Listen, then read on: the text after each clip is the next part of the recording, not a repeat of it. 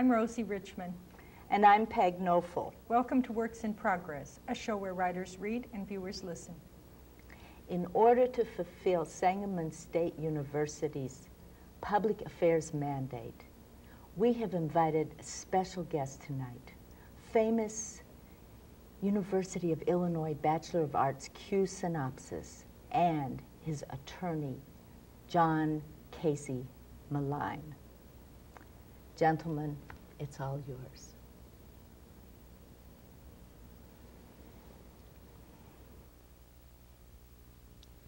Character was a word on a chalkboard. She perceived the world around her as a straight line, a razor's horizon with neither sky above nor sea below. There were three other words, but she could not read them, viewing them as she was, from their edge. From the side, the word plot looked like this. From above, setting looked like this.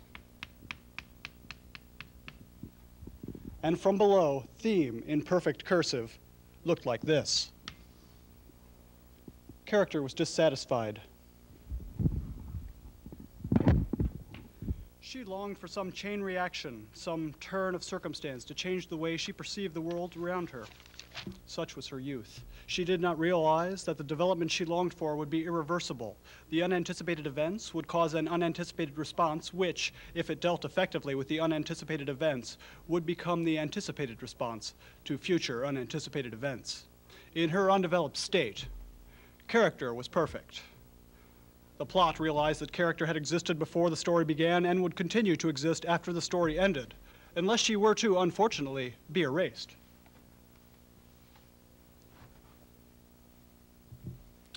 Whereas the plot had begun with and would end with the story. This frustrated the plot's attempts towards morality. The plot should have left character alone, but he longed for that coupling, that mounting tension that would ultimately explosively be resolved. And then the sweet denouement, her letters jumbled, their handwritings intertwined, as he slipped into unconsciousness. The plot was excitable that way. Plot savored the exposition and tried to quell his eagerness, but alas, character was too close. Theme hissed its warning. Upon this dimensionless chalkboard, character would be, by unexpected circumstances, kept waiting a long time. Character struggled to undo her cursive lettering, unknotting the A's, uncrossing the T. Character became a line, curved, became a circle. Perhaps it was the lecture from last hour, the unerased equations, the name Edwin Abbott. As character left the chalkboard and floated into the room, she beheld a universe she could not imagine. The plot was revealed to her as a meaningless scribble reproduced 20 times in open spiral notebooks on desks in uniform rows, except one notebook. Character descended. Ed drew a caption balloon over Professor Slave's head. Within it, he scribbled script aimlessly, attempting to simulate Slave's handwriting. He quit, sighed, closed his notebook, loosened his bow tie, finished his heavily sugared quintuple espresso in the stained paper cup. At once he felt elevated, as if viewing the room from above, where the even rows of desks made each student an intersection on a perfect grid. The professor was beginning to read aloud a story which he felt was flawless in its every aspect. Edmund slid his notebook into his briefcase, snapped the combination latches, exit lecture left. At last he understood his motive. He would write the story that would bulldoze the artistic conventions of an incestuous and decadent civilization. He would wire the perfect fictive device, the narrative bomb that would level the school of English, that corrupt temple whose priests ordained only male homosexual cultural necrophilia. In the smoldering crater, a new order would be built. Gropius, Le Corbusier, Wright. The new walls would be a bulwark against the past. The explosion would be seen from space. He walked the railroad tracks to get home. He found them comforting. The linear strip of coal and gravel behind the storefronts and between the dilapidated warehouses was free of all pretensions. There were no billboards, nor ornamental horticulture, no contrived neon elegance here. It was possible to think safely here. He could walk for blocks on a single rail, imagining his life had a single direction and perfect balance with no distractions, uncertainties, or reversals. Only the linear efficiency of a train which lumbered mechanically, without pause, between buildings and over cross streets. Edmund paused on a bridge to ingest a wistful cigarette. Witnessing from above a beautiful couple pass in slow, languid autumnal steps, arm in arm through the bronze leaves littering the asphalt. They walk in twos or threes or more, while the light that hangs above the grocer's investigates my face so rudely, and my essays lying scattered on the floor fulfill their needs just by being there, and my hand shakes, my head hurts, my voice sticks inside my throat. I'm invisible and dumb, and no one will recall me. Edmund coughed softly and ground the cigarette butt in the glass of shattered whiskey bottles scattered along the grease-streaked rail, glittering radioactive shards of the setting sun. He had reached the midpoint of his journey and did not want to continue. Motivation was suspended by equal repulsion from his origin and destination. His relationship with his landlord, which existed on an irrevocable document in duplicate, had soured like the curdling milk in his malfunctioning refrigerator. He projected his hatred onto the leaky walls of his dwelling from which he would escape into the core of his imagination, some utopian swamp too thick to dredge for memories. He would wake up when the television station had signed off, feeling crushed by the ugly weight of imposed responsibilities, to write papers for uninspiring pedants and checks to shifty reptilian property owners. He swallowed some determination. He put his best foot forward and took the first step of a journey of 1,000 miles. He would go home, finish his dishes, and write. Edmund got home, played it cool, lay low, kept his mind on the dishes until the last saucer was washed and set in his plastic rack to dry. Next trip to the store, he would begin using only paper plates and napkins, plastic silverware. His mind began to stray, and eventually he could not keep away. And he sat down on one arm of the chair, picked up the remote control, and sighed with resignation, and eventually he got comfortable in a bag of chips, and a can of dip, and a box of candy, and a can of soda, wandered out to the living room and hopped into his lap. The ashtray positioned itself on the end table. Ed was set.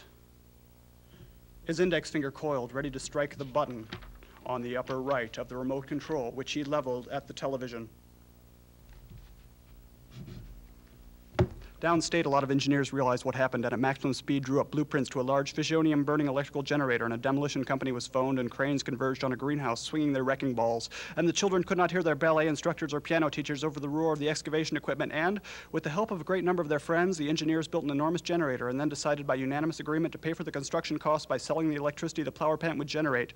And the engineers and workers elected from within them a president to oversee the financial aspects, number-crunching work most of them found fairly tedious. And finally, everything was complete, and the workers cheered as a power cable was unrolled along poles to Edward's house, and at the center of his television screen, a speck grew into a rectangle of frying electrons. Edward changed the channel, and the president's grin faded, and he swallowed nervously, and quickly appointed a team of 3 electricians from within the plant to build a television station quickly, for soon Edward would have cycled through all the channels and realized nothing was on, and his evening would be ruined. So, working with amazing speed, the 3 electricians and a great number of their helpful friends drew plans, and then bulldozers converged on a library, and the children could not hear their physics teachers and biology professors above the cacophony of the demolition, and plans were drawn, and a television station was built, and cameras were wheeled into a studio, plugged in, and 3 of the braver workers climbed out of their bulldozers, combed their hair, and in front of the cameras began to read lines to one another off a teleprompter wired directly to computer terminals, at which 3 yet braver workers began typing scripts of a somewhat low quality, trying as they were to type the lines more quickly than the actors could read them, an exhausting task. They all took turns, and Edward reached channel 4 and sighed with relief, for here was a program. He smiled and ate another donut. The phone rang at the television station, and one of the writers, phone pinched between the shoulder and ear as she continued typing, answered and was gently but firmly informed by the president of the power plant that the station owed quite a lot of money, so the exhausted television station workers had a tense conversation and eventually decided, by an appreciable majority, to elect from within them a president to answer the phone and oversee the flow of money, a task most of them found tedious and futile. And they also decided to choose 3 of their workers to start a toy company that would manufacture and sell wooden horses for money that could be used to meet their electrical debts. Hey, at least we can advertise on television, one of them suggested feasibly. So a team of 3 began to manufacture hobby horses in a back room by hand, as they could not afford the power necessary to build a factory. At last there was a commercial, and Edgar got up to go to the bathroom. After another hour, the toy company had not sold 1 handcrafted horse and could still not afford to pay the television station's admittedly high electrical bill. So after a calm and agreeable phone conversation, the president of the power plant and the president of the television station, both of whom had been elected by and from the workers, decided to appoint from within their organizations a central federal government with a judicial branch capable of resolving the matter in a fair and impartial court. They decided furthermore, in order to create a more balanced power structure, they'd appoint workers to fill an executive and legislative branch as well. And demolition equipment converged on a gymnasium, playground, and a swimming pool, and the children ran home crying, and the president of the new government quickly realized he would have to tax all citizens to accumulate money to pay the electrical bills. Much electricity was needed to heat the legislative arena and the domed Capitol building, and yet it did not seem right to tax the power plant and the television station. After all, they had appointed the government to defend their interests. And Edgar got up to answer the door because the mailman had arrived with a power bill and tax forms. After the tax had been put into effect, however, the power plant suddenly halved the rates they were charging the government to heat and light their buildings to half the rate it still charged a television station. It seemed right. After all, the power plant had appointed the government to protect its interests. The courts decided in favor of the power plant, but judiciously attempted to resolve the dilemma by creating a banking system with a president to loan the television station money so it could afford to build and power a rocking horse factory and a better studio in which to film the commercials. By now, as their organizations began to employ people from outside the original group of workers, the presidents of the power plant, the television station, the government, the banking system, and eventually even the president of the toy company could afford to take Sundays off, and they privately appointed a small company to build a golf course. Meanwhile, the president of the power plant was quietly informed by his newly appointed second-in-command that the power plant was rapidly depleting its available reserves of fishonium, and perhaps it would be in everyone's best interest the president of the central government could be persuaded to, representing all of them, investigate the possibilities of importing fishonium from fishonium-rich regions to the south. Although, as he pointed out, negotiations would be impaired by the fact that the people of the South had no television sets and, therefore, no central government. The president of the central government and the president of the power plant met on the golf course to share cocktails and cigars and discuss the alternatives. The negotiations went smoothly and railroad tracks were laid so fishonium could be imported in quantity, while on the television station the government issued a bulletin stating that the executive branch was now recruiting workers to form an organization to defend their interests in the South. This bulletin somehow captured the attention of the viewing audience, who knew very little about the South, and the sales of model horses increased a notch. So, thus inspired, the president of the toy company and the president of the television station, who still had not met their electrical debts, one evening over cocktails and cigars decided that, in the interests of a rapt television viewing public, the two of them would themselves take a week to travel south to investigate, perhaps with a couple of microphones, maybe a camera. Edgar's last cola can warmed unopened. His cigarette burned itself into oblivion untouched. He leaned forwards, eyes widening. The president of the central government was very alarmed when he heard about the television broadcast, and the president of the power plant doubled the television station's rates, but the explosive footage from the South caused the sale of horses to rise so dramatically that the television station soon had no trouble keeping abreast of its debts, particularly as the majority of the people immediately decided to stop paying taxes, which allowed them all the more money to spend on toys. So the president of the central government and the president of the television station met on the golf course for cocktails and cigars.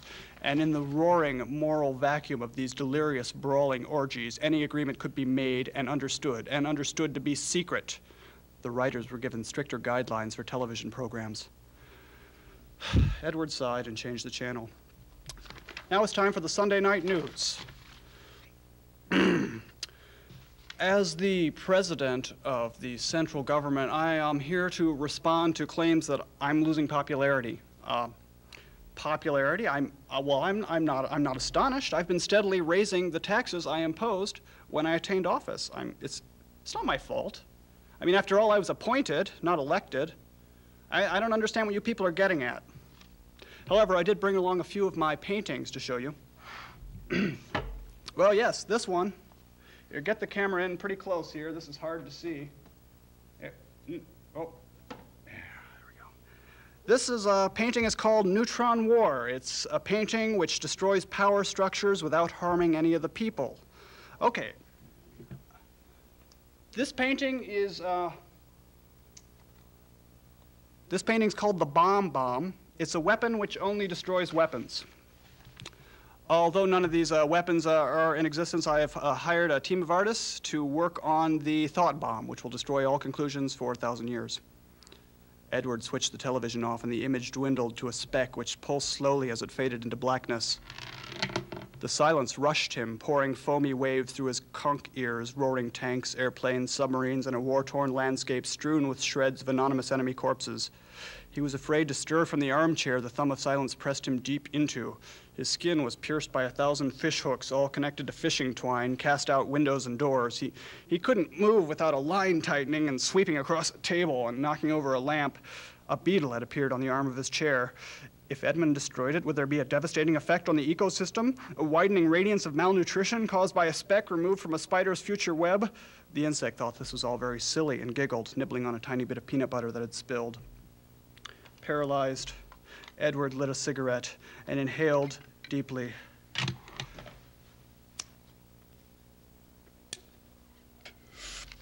And abruptly coughed both his lungs inside out, down the front of his shirt, bloody capillaries twitching. With a choking wheeze, he re-inhaled them. Edmund shut the television off. He slowly ground out his cigarette with a calm and desperate finality. It was time to cut himself free from the fishing poles. It was time to write the story. But first he had a letter to write, a letter to one grimp shrimp fisherman at the end of the fishing twine, glaring at gray seas, before the flare of dawn's wet match lit the fog. Like he reminded me of some evil gnome. Shaking hands was like shaking a limp, wet, oily bone. Holding on for far too long. He took me in, said that I looked pale and thin. I told you a fact. His lips were thin and licking wet. His house was roofed and hot. In fact, it was a fucking slum. Scum! I could not look at him. Worm. I'd be taking a shower, and who should walk in? Well, you're on the hit list. Thrust and twist, twist and screw. You gave me a bad review. And maybe I think it was all just water under the bridge. Well, my unfriend, I'm the type that holds a grudge. Dear Henry Bosnos, esteemed landlord, you have made it abundantly clear that you are willing to do anything to keep my apartment in perfect condition, as long as it doesn't involve any labor or expense on your part. Our relationship has lasted far too long, and by the time this letter reaches you, I'll have moved all my belongings out of that dilapidated, vermin-infested electrical fire trap to which you adhere the generous label, apartment. Last night, your lawyer, Mr. Silverfish, walks into the restaurant where I work as a waiter. Here where I earn the money I give to you every month. Here where I win your bread. Here from where I bring home your bacon. Here where I earn your keep. Where I earn your living. I recognized him immediately by the wary distrust he inspired in me. He sidled nervously as though at any moment he might be attacked by birds, razor pigeon talons from above. I'll have to have you wait on me, he said. He did. That's very dominant of you, I replied politely, clearing away dishes from a place to sit down. What a slippery species. His hair gleams along smooth contours. He was wearing a snakeskin suit with a pelican feathered lining and a living silver fish for a tie. It hung from his collar, thrashing damply, flicking dew and rainbow beads. I accepted his cold, limp hand, and he inserted a tiny crab into my palm. Startled, I looked at it, a tiny twitching orange shell with his name embossed in silver letters. His business crab, very nice. I tossed it into a pot of boiling clam sauce in the kitchen and went to get his cocktail. Back, bow-tied and subservient tableside, I spouted, "Would you like to start out with some artichoke scampi this evening?" "I rather think not. It's very polite of you to offer." "Thank you. Do you plan to work in a restaurant your entire life?" "This is a good business," I interrupted. "And by that I mean not good business, but good business. These people actually want satisfied customers. Let me give you an example. A customer comes in. She doesn't like the food at all. We don't charge her. She walks. Now, you could say, you're just trying to ensure a decent reputation for yourselves. But if you think about it, we're a restaurant. If she didn't like the food, she's not going to come back anyway. But according to the logic employed by my landlord, your client, you should always charge them extra because that's the purpose of business. And if you can get away with it, charge them extra for being dissatisfied and then make them wait for their check. I consider the landlord immoral because he's unconcerned with my happiness and unwilling to cooperate even when our interests overlap. Unfortunately, this situation has little or nothing to do with morality. Morality is a cubist patchwork which only exists along its intersections, where different people's moralities intersect, or something like that. Anyway, I think this has to do with law. The law is my only friend right now. Good old American law, still upheld by occasional ungreased government palms dedicated to a naive altruism.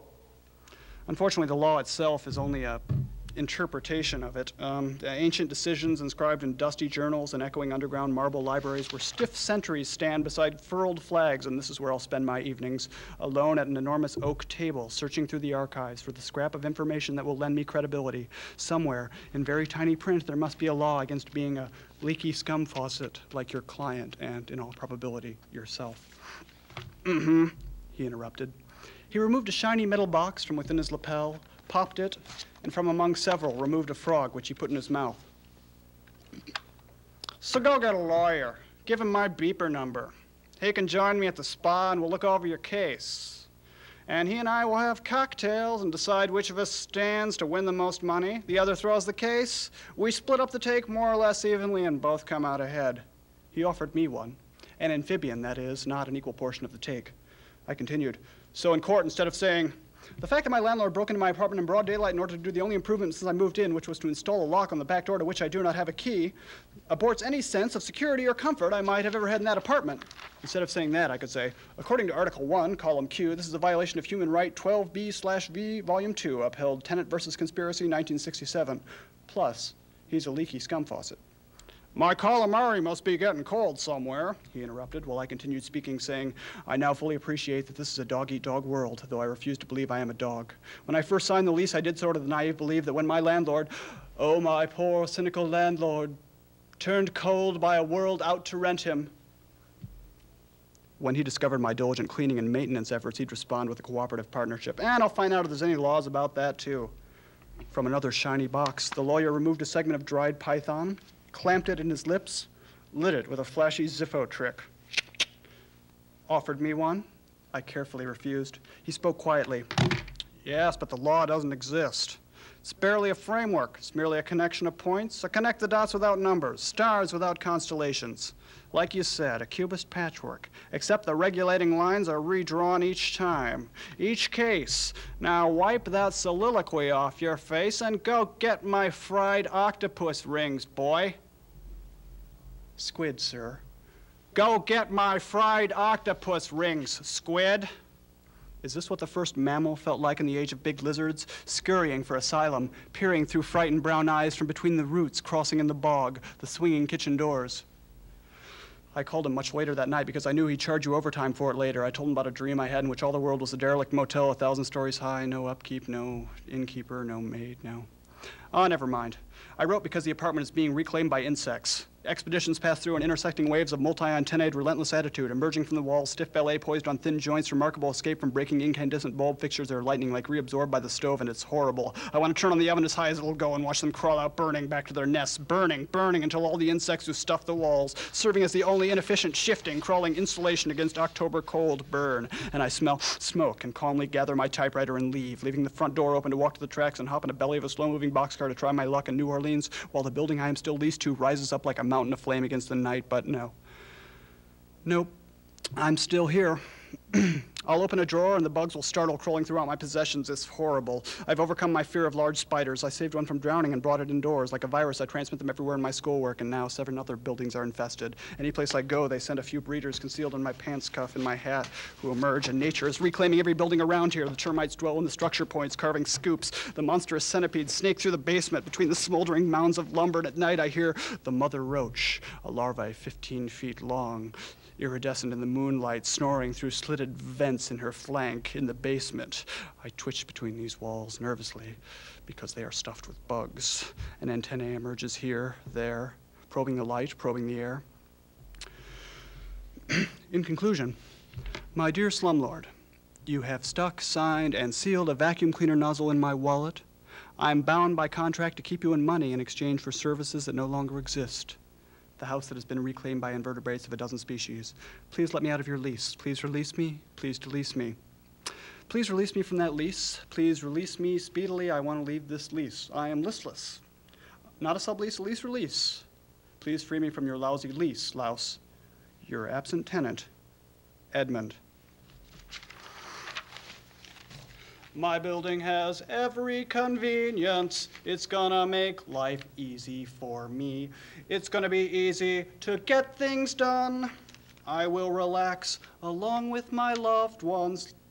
Visit the building, take the highway, my friend. Come up and see me, I'll be working, but if you come visit, I'll put down what I'm doing. My friends are important, and don't you worry about me. Don't you worry about me.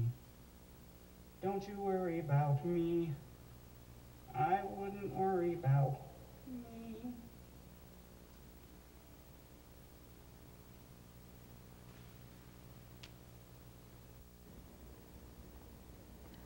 Q, this is mind-boggling, but I think that piece you read to us was 23 minutes long. I think I may have gone a little over. Well, you don't want to go over now because you have a limo waiting and the champagne's getting cold. That's right. So we'll proceed with the questions. Yes, we have some very academic questions here. I know.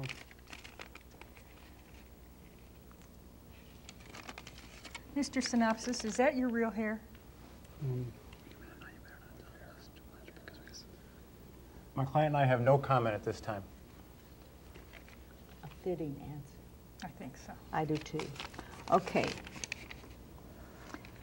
Q, I found the story's tendency to zoom in on trivial details very exhilarating. Thanks. Would you say that this proves the design structure of your story is recursive? Wait, what does recursive mean? Did you look it up? No, I didn't. What's recursive mean? All right, just tell him no. No. Isn't he wonderful? I don't know. I thought the answer was yes. Do you have anything to say, Q, to the youth of Illinois? Yeah. Stop watching TV and go home. Prepare for a revolution. Do you have anything to say to the Illinois Student Loan Commission? I put the check in the mail this morning, stamp on it right there. Don't tell him too much, okay? Look, just keep your mouth Yeah, shut. don't say anything to those people. They'll kill you. It's okay. Thank you for being with us on Works in Progress.